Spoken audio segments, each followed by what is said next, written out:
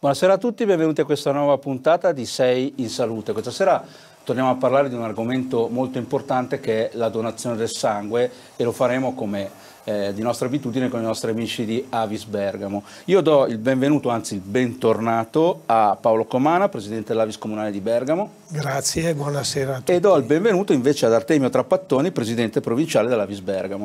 Grazie, buonasera. Allora, io inizio proprio da signor Trappattoni. Ecco, ne abbiamo già parlato, però insomma nella scorsa puntata, però volevo tornare su anche su questo argomento perché insomma è bene anche capire come funzionano determinate dinamiche e volevo insomma entrare un po' più nello specifico dell'organizzazione dell'Avis nella provincia di Bergamo.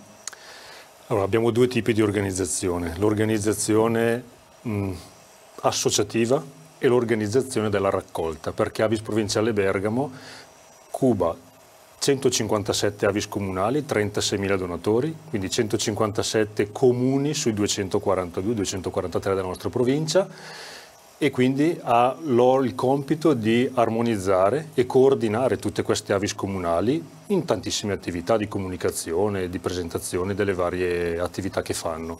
Per quanto riguarda la raccolta invece è strutturata in questo modo. Esiste un quartier generale che è quello in via Leonardo da Vinci 4, Monterosso, in zona vicino allo stadio di Bergamo, in cui noi effettuiamo la raccolta direi 365 giorni all'anno, magari un giorno più, un giorno meno, perché ci sono le domeniche che coincidono con i patroni, però sostanzialmente siamo aperti tutto l'anno e raccogliamo sangue e plasma.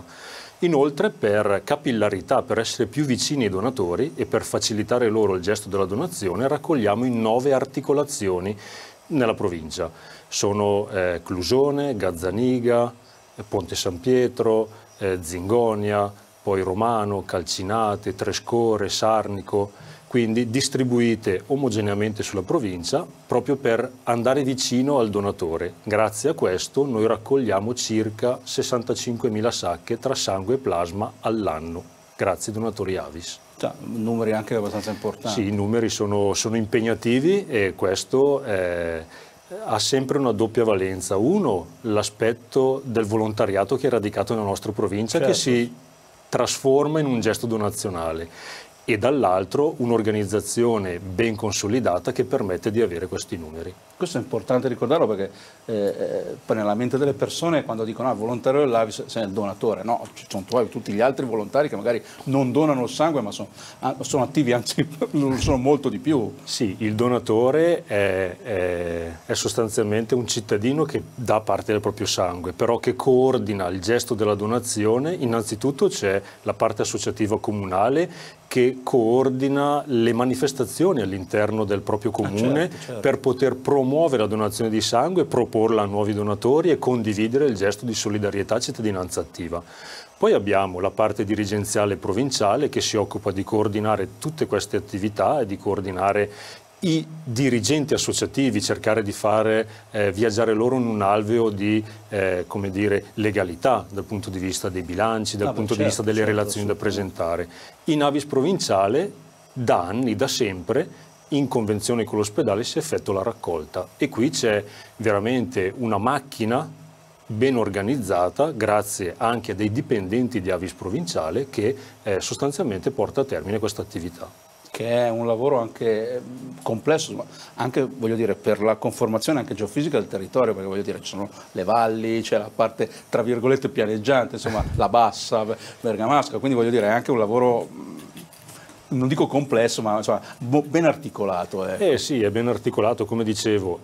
Noi generalmente in queste articolazioni periferiche raccogliamo il sabato e la domenica. Si dice che si attivano queste articolazioni esterne, ne attiviamo 5 la domenica, quindi abbiamo 5 equip composte da personale di segreteria, da personale medico, da personale infermieristico, per poter andare presso una struttura che generalmente è all'interno di un ospedale e quindi attivare e avviare le attività di raccolta.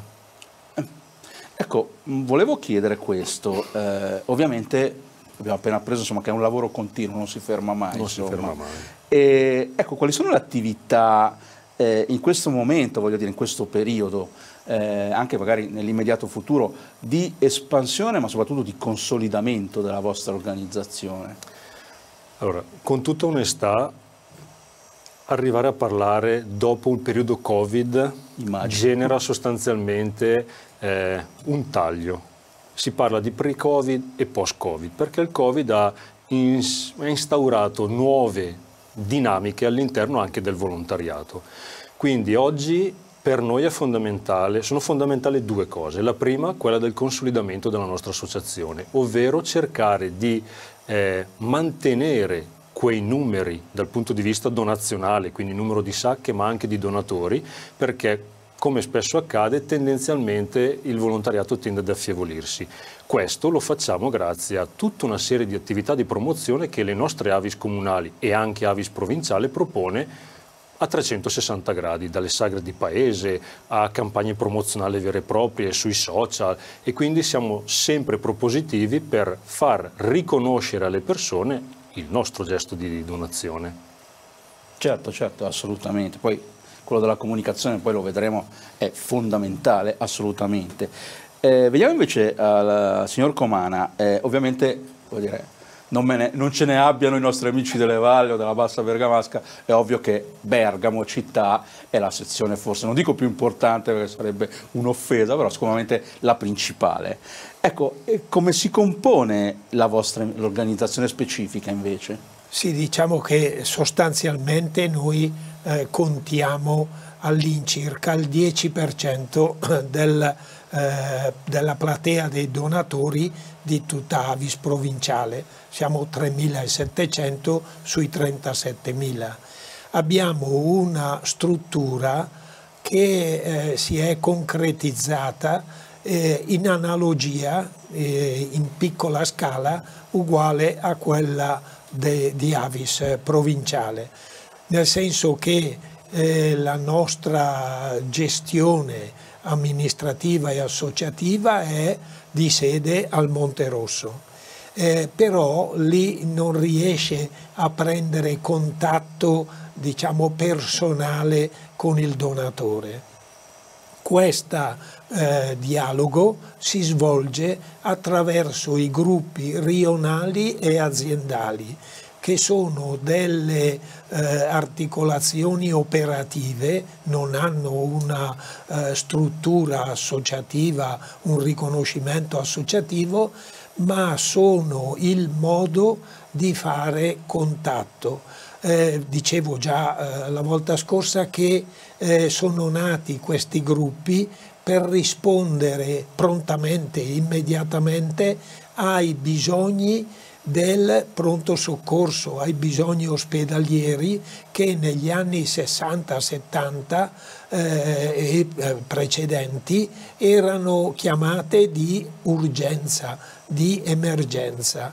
Quindi necessitava la conoscenza dello stato di servizio, chiamiamolo così, dei propri donatori da parte del capogruppo, che era in grado, o perché la chiamata era notturno, di intervenire nella residenza, contattarli direttamente in residenza, o durante la giornata nel contatto sul posto di lavoro. A quelle realtà che allora erano anche sede delle raccolte collettive, si poteva realizzare la raccolta nella sala dell'oratorio invece che di una sala civica. Poi l'evoluzione, la necessità del rispetto delle condizioni di salubrità e delle norme igieniche necessarie ha limitato la possibilità di fare raccolta solo ai centri autorizzati, accreditati al Servizio Sanitario Nazionale, e quindi quel momento che era festa della comunità, era occasione di incontro, stimolava sia l'imitazione che il dialogo, e quindi portava al reclutamento spontaneo proprio perché in quel momento ci si trovava tutti a fare la stessa operazione, a partecipare a questo servizio sociale che è la raccolta di sangue. Caspita, cioè un'organizzazione veramente capillarissima e degna di una azienda modello, devo essere sincero. Cioè. Sì, il problema è proprio quello che un'azienda può anche permettersi di avere un fallo nel prodotto. Ah, certo. Noi certo. no. Quindi dobbiamo avere qualità, controllo e efficienza sicuramente più attenta, più completa di quella che può essere in un'azienda. La stessa domanda che ho fatto al signor Trappattoni la faccio anche a lei, signor Comà. Come Avis Bergamo, proprio quindi cittadini, cioè i donatori cittadini, chiamiamoli così tra le virgolette che non possono mancare, su cosa state lavorando? Cioè, so che fate un sacco anche di eventi, soprattutto a fini formativi e informativi. Esattamente, dato che lo statuto associativo ci impegna a promuovere la donazione di sangue proprio come unico scopo dell'associazione. Poi dettaglia questa attività indicando le attività di formazione e informazione proprio riassunte nella configurazione di il donatore come operatore di salute pubblica. E quindi noi ci approcciamo e accompagniamo come Avis Comunale i nostri gruppi a svolgere attività nell'ambito delle loro comunità proprio con incontri di informazione di base sui pericoli cosiddetti casalinghi, sulle modalità di primo soccorso, sulla regola alimentare, sullo stile di vita per attività e per gestione del proprio fisico da donatore. Per essere donatore deve garantire l'integrità del tuo fisico e quindi devi curare di essere in forma momento per momento. Ecco, questa è un po' la sintesi. Un'attività anche, voglio dire, al di là della donazione, ma anche di prevenzione alla salute pubblica, che è educativa, informativa, assolutamente, di educazione e di formazione. Io adesso do la linea alla regia per il primo blocco di pubblicità, ma tornate con noi di Sei In Salute, perché con i nostri amici di Avis Bergamo continueremo a parlare di questa bellissima cosa che è la donazione del sangue.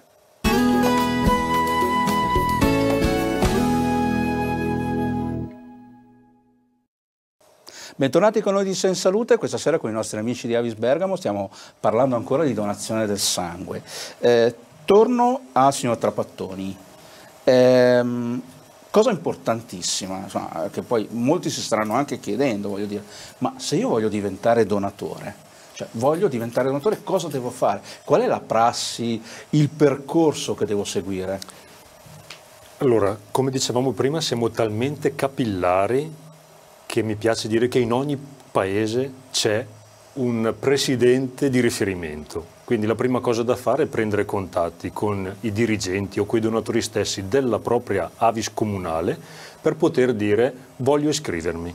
Da quel momento parte un iter. Lo stesso iter lo si può fare anche telefonicamente, ovviamente, basta chiamare lo 035 34 22 22 che è il numero di Avis Provinciale Bergamo, dove un operatore risponde e prenota una prima visita di accesso, che è sostanzialmente, inizia con un colloquio col medico, successivamente, se tutto va bene, si può proseguire con gli esami ematici del sangue e poi l'elettrocardiogramma. Gli esami vengono effettuati, se tutto va bene, dopo un mese può sostanzialmente iniziare il suo percorso donazionale, in funzione anche della predisposizione fisica.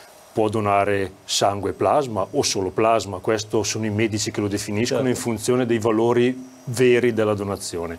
Quindi sostanzialmente la venuta può essere libera o può essere, come dire, a seguito di una promozione. Ecco perché è così importante che le nostre Avis comunali lavorino sul territorio per promuovere l'associazione, per promuovere il gesto della donazione. Ma ho visto anche, tra parentesi, anche direttamente sul vostro sito si può addirittura prenotarsi online. Ho visto, insomma, siete anche tecnologicamente avanzati, diciamo. Da una decina d'anni a questa parte, qualsiasi tipo di donazione e addirittura anche l'accesso per l'iscrizione all'Avis avviene su prenotazione. Questo ci permette di gestire al meglio l'equipe e di gestire al meglio i flussi dei donatori. Certo. Abbiamo come dire, avuto la conferma che questa attività di prenotazione e di gestione dei flussi va bene durante il periodo Covid. Potevamo gestire in maniera molto dinamica l'accesso dei donatori che, ricordo, non è mai venuto meno il gesto della donazione in tempo di Covid. E quindi un plauso va proprio a tutti i donatori che si sono fatti pro per aiutare ancora e dando il loro contributo.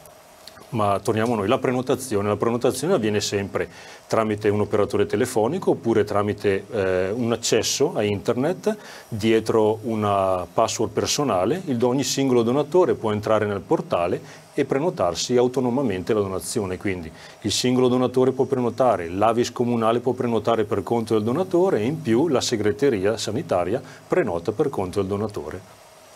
La stessa domanda però, visto da un altro lato della medaglia, diciamo così.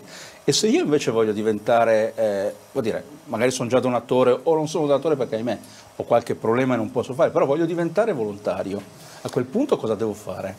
Allora, in Avis abbiamo le cosiddette qualifiche. In funzione di come viene inserito hai la qualifica, quindi socio di Avis è un socio attivo, un socio ex donatore o un socio pure collaboratore. Il nostro statuto ci permette di inserire fino a 1/6 del totale dei donatori come soci collaboratori, che non possono per 1000 motivi personali o fisici non donare, ma vogliono dedicare del tempo all'associazione. Quindi chiedono ancora ai propri dirigenti della comunale di far parte di questo gruppo, verrà assegnato loro la qualifica donatori, questo li esclude dalla parte donazionale, ma a tutti gli effetti sono dei soci donatori perché promuovono l'attività donazionale di Avis. Beh, è un dono anche quello, anche un donare. È un dono. Donare tempo oggi esatto. È molto importante perché il tempo è forse, senza forse, la risorsa più preziosa che abbiamo e quindi donare del tempo è donare. Io dico sempre che l'importante non è ciò che fai, ma è come lo fai, ciò che ti stimola per farlo. Quindi anche donare tempo va benissimo, l'importante è fare qualcosa per gli altri. Assolutamente, su questo non ci va. Prima di passare a signor Comani, invece volevo chiedere una cosa. In genere, in media, nell'arco di un anno, quante volte un donatore dona il sangue? Allora, è molto vincolato alle caratteristiche fisiche ed ematiche del donatore. Diciamo quante volte al massimo può donare un donatore. Certo, un donatore maschio può donare ogni 90 giorni, se tutto va bene. Poi, probabilmente in relazione alle proprie condizioni fisiche, potrà donare anche solo 2 volte sangue intero. Le donne in età fertile solamente 2 volte all'anno, quindi ogni 180 giorni. Dopo l'età fertile, quindi menopausa, possono donare anche loro compatibilmente con tutte le particolarità del sangue fisiche fino a 4 volte, sangue intero. Plasma, invece la donazione di plasma, che impegna di meno il fisico e il corpo, può essere donato anche ogni 15 giorni, ma tendenzialmente noi diciamo che il donatore si deve prendere anche il suo giusto tempo per riequilibrare il proprio fisico e quindi tendenzialmente siamo intorno anche al mese, mese e mezzo, però è una donazione che può essere effettuata più frequentemente. Questo è importante, bene saperlo. Signor Comana, abbiamo visto che insomma le attività sono veramente tante e so che uno dei vostri, giustamente, dei vostri maggiori focus, dei vostri maggiori obiettivi sono le scuole. Giustamente è da lì che insomma impariamo un po' a conoscere il mondo, soprattutto vuol dire, le scuole di primo e secondo grado. Sì, naturalmente cominciare presto l'attività di educazione al dono in senso lato è uno degli elementi fondamentali per raccogliere poi nell'età matura, quello della scelta personale, gli esiti della motivazione che abbiamo cercato di instillare proprio in questi incontri nelle scuole di primo e secondo grado. Nelle realtà dei paesi la presenza di 1 o 2 scuole di questo livello rendono il servizio di Avis più efficace, più completo. C'è anche una partecipazione della comunità più ampia. Nel nostro caso della città di Bergamo, con 30 plessi scolastici di questi livelli, che sono quelli di competenza comunale, perché quelli di livelli superiori, la secondaria, Certo, è invece di competenza provinciale, e in queste noi duriamo fatica a trovare le risorse per tenere, risorse umane, necessitano persone che siano preparate, formate e che abbiano la sensibilità per entrare nel mondo della scuola a svolgere questa comunicazione. Abbiamo dei supporti che sono stati approntati da Avis provinciale, Avis regionale, Avis nazionale. Sono attività, una per esempio Rosso Sorriso, che è quella dedicata ai bambini delle scuole elementari, primi anni delle scuole elementari, che è orientata proprio a stimolare la consapevolezza della necessità di relazione, di dedizione all'altro per costruire la relazione. E questa è come dire, strumento che è stato elaborato appunto da Avis nazionale eccetera, che ha l'appoggio che è la collaborazione del Ministero dell'Università e della Ricerca, e ha l'appoggio di Rai 3, Rai Yo-Yo eccetera, quelle che sono particolarmente dedicate a questi bambini. E quindi sono strumenti di qualità che vengono proposti, ma devono essere proposti ugualmente in una modalità adeguata per ottenere i risultati. Poi nel periodo invece della scuola della quinta classe e delle prime medie abbiamo Amico Sangue, abbiamo questo sviluppo della comunicazione dal principio della dedizione a quello del rapporto con se stessi e con il proprio fisico, sangue in particolare, fino al stimolo, alla proposta del donare, che matura negli anni successivi. Ecco, gli eventi sono veramente tanti. Io so, anche perché poi mi ricordo che chiacchierando era venuta fuori, che fate anche un sacco di eventi anche a sfondo, non dico ludico, ma artistico, particolare, anche molto aggregativi, anche delle vere e proprie feste. Sì, sono proprio, diciamo che quello che cerchiamo di sviluppare è il recupero di quel momento di socializzazione e di relazione che si viveva quando c'erano le raccolte collettive.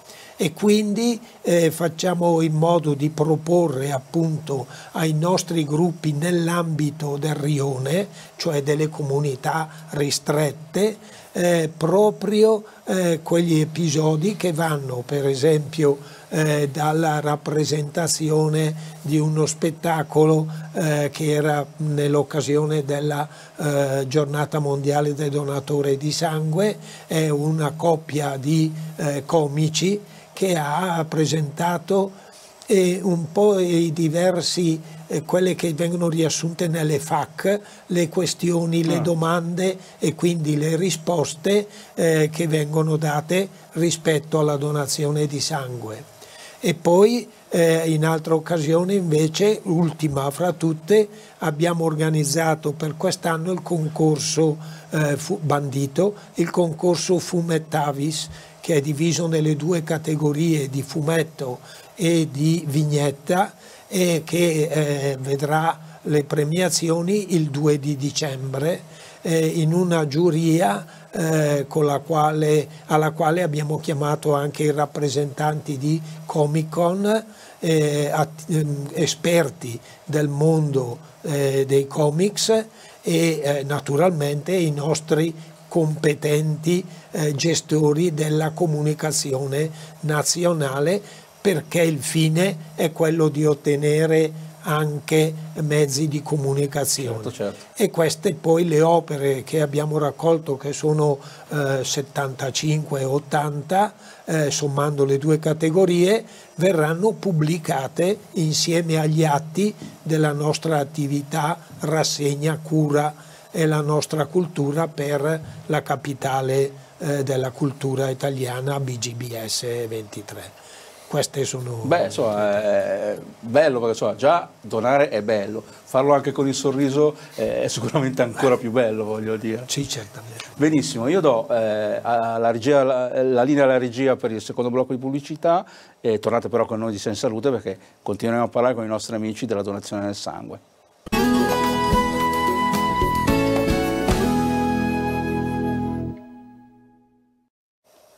Bentornati con noi di Sei In Salute. Questa sera stiamo parlando della donazione del sangue con i nostri amici di Avis Bergamo. Signor Trapattoni, ovviamente l'abbiamo capito, ma si sapeva già, anche perché anche la scorsa volta abbiamo molto calcato su questo aspetto della sensibilizzazione, perché insomma è fatto 100, forse è l'80% della nostra attività di volontari. Ma anche quella proprio di formare le persone. Le persone devono essere informate. È fondamentale, l'ha detto lei. Io dico sempre che il gesto della donazione deve essere un gesto che viene dall'interno, perché altrimenti non riusciremo a donare parte del nostro corpo a nemmeno chi conosciamo a cui andrà. Quindi bisogna lavorare affinché tutti sappiano a cosa serve questo gesto. Serve a salvare delle vite umane, dobbiamo dircelo. Qualcuno pensa che non sia così indispensabile il sangue e il plasma, e invece lo è.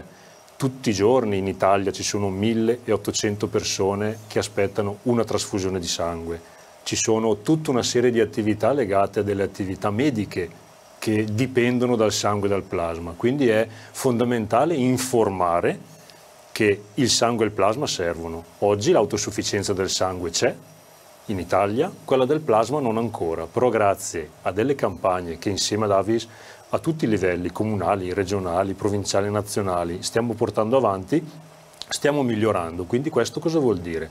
Vuol dire che informare il cittadino serve e dà dei risultati. Quindi mi auguro che a breve, nell'ordine di qualche anno, anche per il plasma si raggiungerà l'autosufficienza. Ecco, se vogliamo essere obiettivi, cos'è che manca ancora? Non dico tanto nell'organizzazione, ma forse in noi italiani, che ancora non... qualche barriera che va abbattuta definitivamente. Ma allora, non esiste una sola risposta, perché se avessimo la risposta probabilmente avremmo già attuato tutta una serie di meccanismi per poterla contrastare. Sta di fatto che l'egoismo, mi passate il termine, menefreghismo, c'è stato, c'è e ci sarà. Noi dobbiamo invece lavorare insistentemente sulle nuove generazioni. Paolo poc'anzi parlava delle attività che vengono fatte nelle scuole. Noi ci siamo, scuole io le chiamo ancora elementari, medie, superiori. Dobbiamo creare cultura del dono e senso di solidarietà e di cittadinanza attiva. Se noi riusciamo a far capire questo valore aggiunto a quelli che in un futuro saranno i prossimi futuri donatori, credo abbiamo risolto questo piccolo problema. Assolutamente, certo. Quindi riuscire ad accendere, si tratta sempre di accendere quella fiamma che poi darà seguito a tutta una serie di attività. Quindi giustamente, poi chiedo anche l'aiuto di Comana, anche il corpo docenti ha il suo giusto apporto. Sì, Paolo prima ha toccato questo argomento e devo dire che come Avis provinciale abbiamo formato e stiamo formando addirittura degli psicologi, cioè non è che formiamo gli psicologi per il loro lavoro, No, certo. Formiamo gli psicologi per fargli comprendere cosa è il mondo Avis, cosa fanno i donatori e che cosa ci aspettiamo, perché grazie alla loro professionalità ci aiutino ad andare a comunicare nel modo migliore a bambini, ragazzini e giovani questa possibilità. Volevo fare una domanda, perché giustamente abbiamo parlato di formazione, il web è un grandissimo strumento che sicuramente ci ha aperto e ci ha agevolato l'entrare nelle case delle persone, però ahimè qualche volta c'è anche qualche lato negativo, il famoso dark web.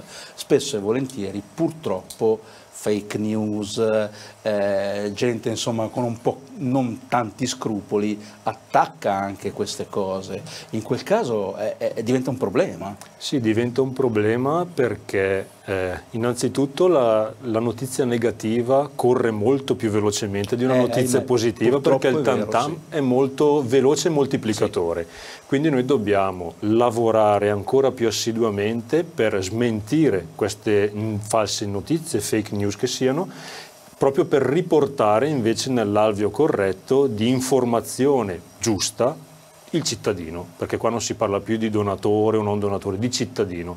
Il nostro obiettivo è quello di dare le informazioni più trasparenti possibili, più giuste possibili, per poter poi diventare donatori e non solo di sangue, come dicevo prima.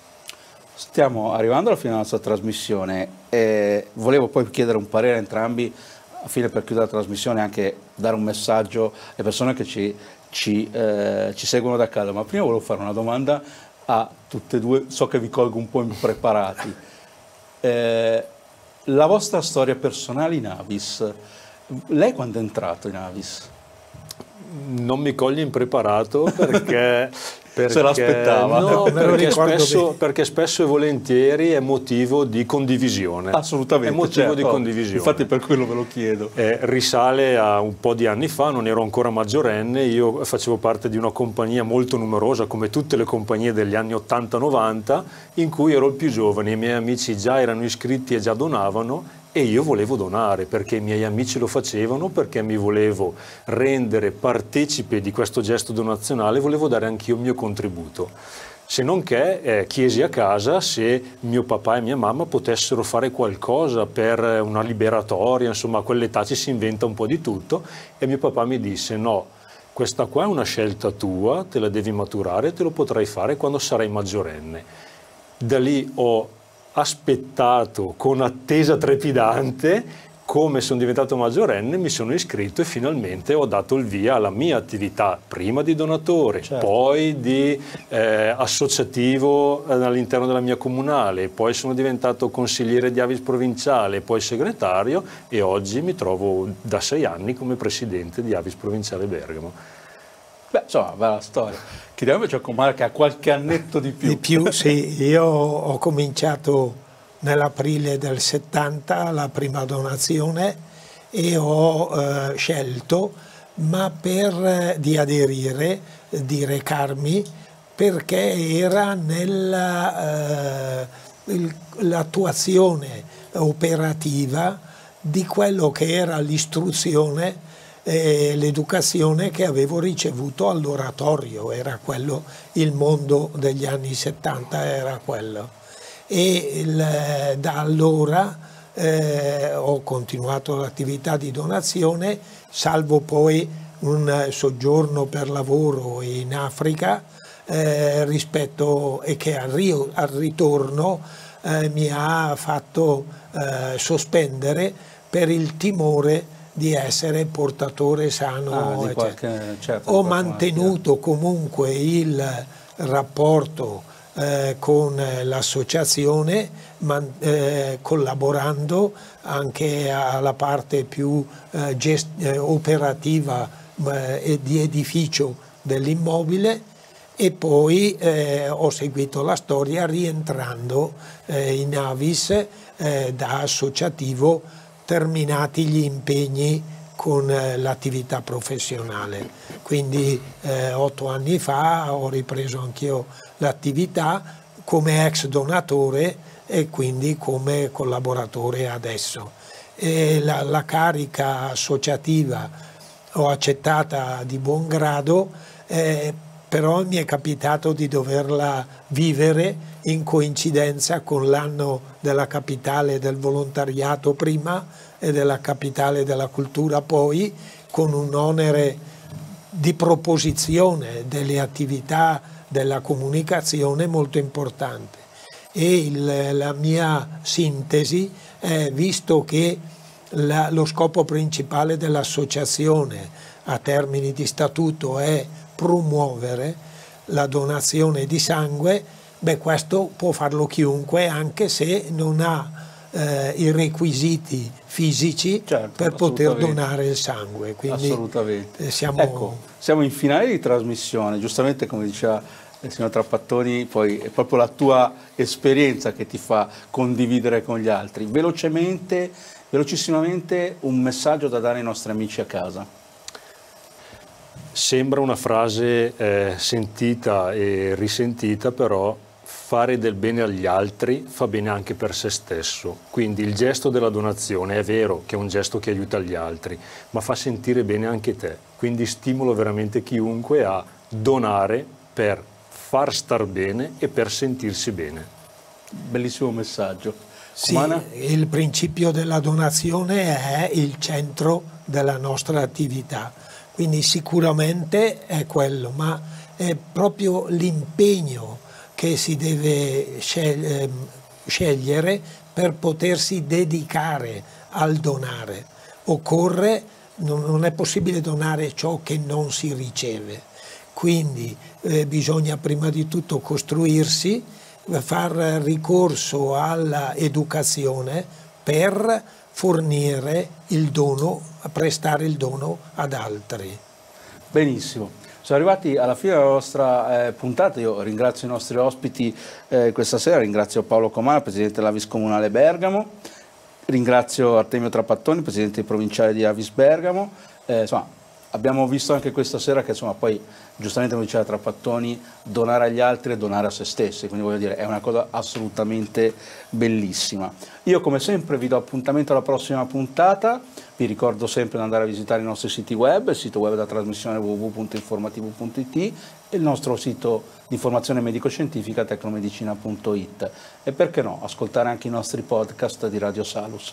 Ringrazio come sempre Andrea in regia, ringrazio RBM Group, ringrazio l'emittente Sei la TV e come sempre, finale di trasmissione, non mi resta che dire a tutti buona salute, ma soprattutto doniamo il sangue.